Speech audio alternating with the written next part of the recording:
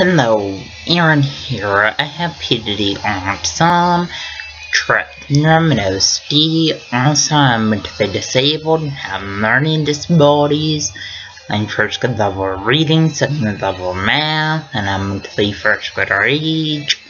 Also, because of medications I take for my mental disabilities, I have rapid heartbeat, but I take medications for my rapid heartbeat.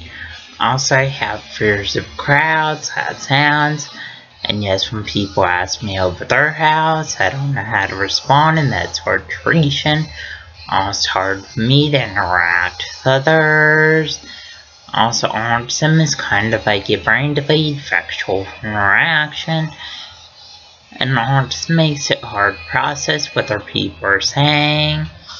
Also, autism makes it hard to process other people hugging and kissing, and autism makes it hard to process other people holding hands.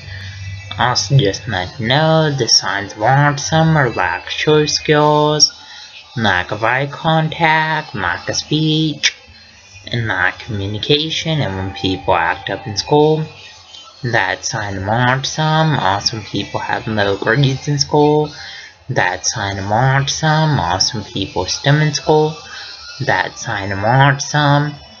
Also, stimming is kind of like hand flapping, and hand motion, hand movement, and hand fidgeting.